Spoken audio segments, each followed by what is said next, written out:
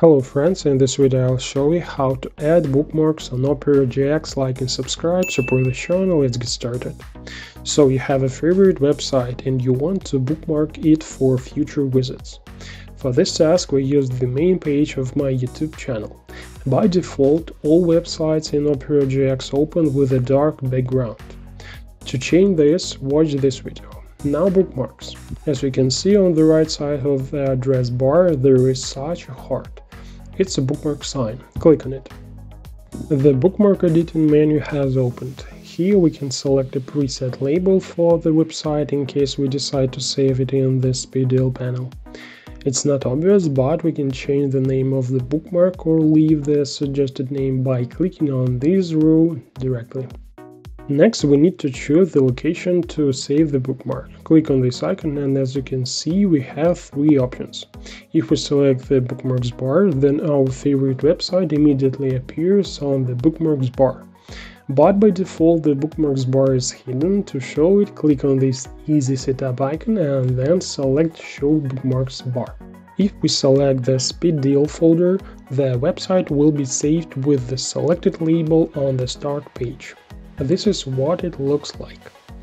And the third folder, Other Bookmarks, is most often used as a storage for bookmarks. That is, you can save bookmarks to this folder. They will be perfectly stored in this folder but will not be shown on the bookmarks bar. In addition, you can create folders in each folder by clicking on this folder icon on the right. This is done in order to store websites of the same subject in one place and organize your bookmarks. For example, I'll create one subfolder in each of the suggested main folder. And now we can save our favorite website in any folder or subfolder. Great! If we save a bookmark in the bookmarks bar or speed dial folder, we immediately see the saved website. And how to view the saved bookmark in the folder Other Bookmarks. To do this, click the Opera sign in the upper left corner, then Bookmarks and Bookmarks again. Or right-click on the bookmarks bar and select Bookmarks. Great, the Bookmarks window has opened with all the folders and subfolders.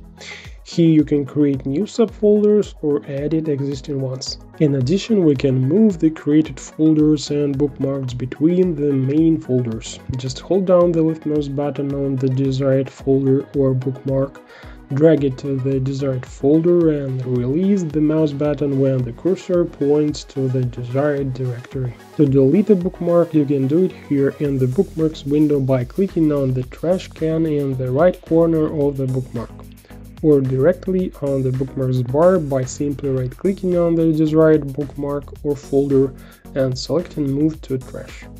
That's all I wanted to say. Now you know a little more. Thanks for watching.